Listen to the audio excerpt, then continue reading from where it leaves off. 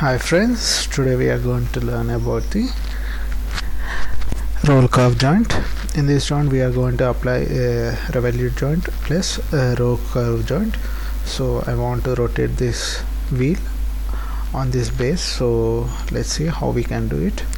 So right now I've imported all these components to assembly design, so I need to constrain this, or you need to keep it one direction. So right now I'm going to fix these components, so constrain these components, so clicking here,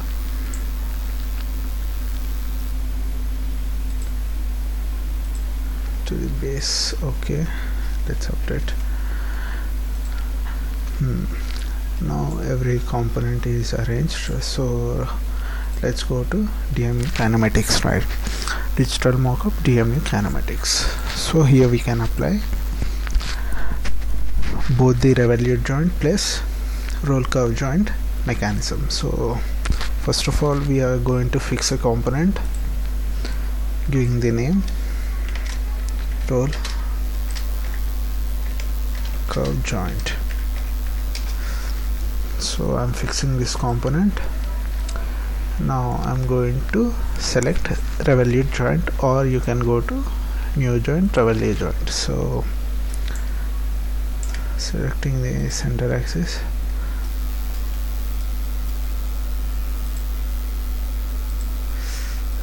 and tab. Okay, selecting this contact surface and this one. If you want, you can give a offset distance, angle driven. Okay, so the mechanism can be simulated. Okay, so next step, again Revolute joint,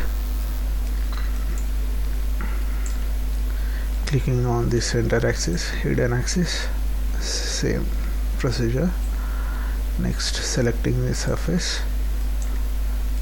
selecting this surface, clicking on the angle driven. If you want, you can click the angle driven,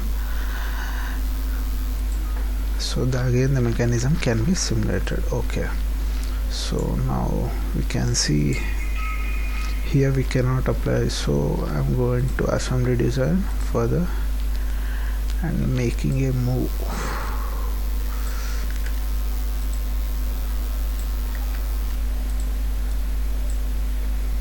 Okay, let's go to digital mockup DMU Kinematics. I'm applying once again Revolute joint.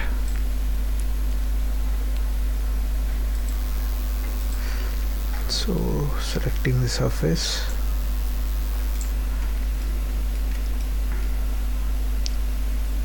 selecting this surface.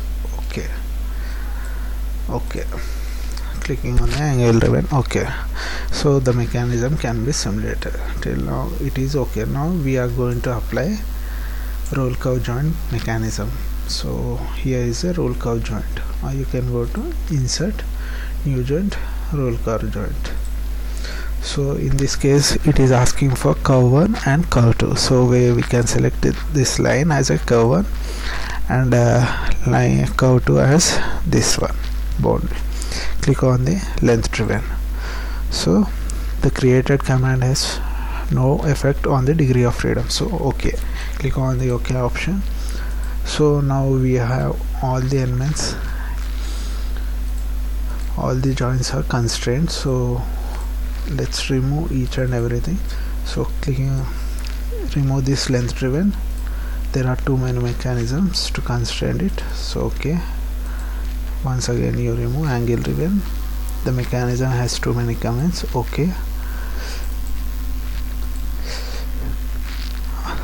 next removing another links.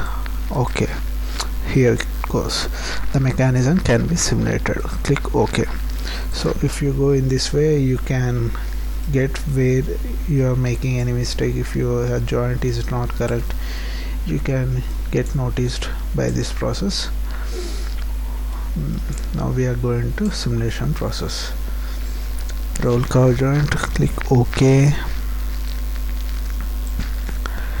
insert, change the loop direction, reducing the speed, play forward, or you can go through one direction.